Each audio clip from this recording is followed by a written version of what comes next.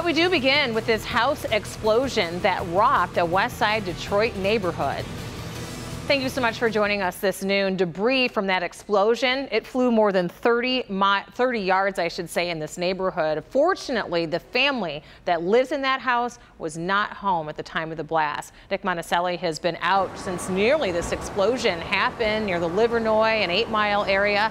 Nick, do we know what went wrong here? What caused the explosion?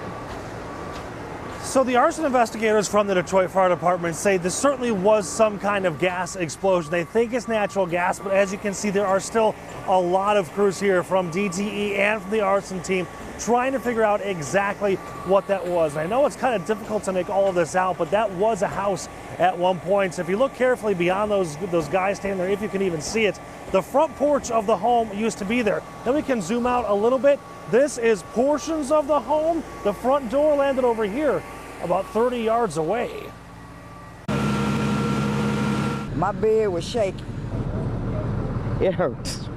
Firefighters will tell you they have lost count of how many fires they've fought, but explosions, these don't happen very often. People heard it 3 or 4 blocks away. There's people here from 2 blocks up all the way down by 8 Mile. They said they heard it. And like I said, I thought somebody had hit my house. Leah Smith lives right next door to the home that no longer exists. She's the one who called 911. I just was hoping that they would get here to save my house because their house is blown up and there's nothing left.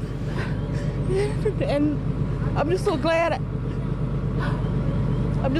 I made it out. Arson investigators are still working to figure out exactly what happened, but say it is safe to say natural gas was involved.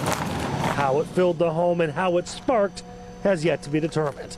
Fortunately, the couple who lives here wasn't home. And even though this is devastating, it can all be replaced. I called her and she was just crying, and I said, "Stop crying. I'm so glad you're alive." Kay Muhammad's sister is the one who lives here. She was at the hospital with her husband. Otherwise, they would have been asleep when their home exploded. If it wasn't for them going to the hospital for my brother-in-law issues, they just would have been in there. And I can't even imagine that. Oh, it's all a blessing.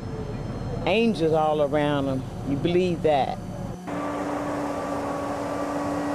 All right, so looking live again at what used to be their home. Part of the problem in all of this is that when fire crews got here, Engine 44 was one of the first engines on scene.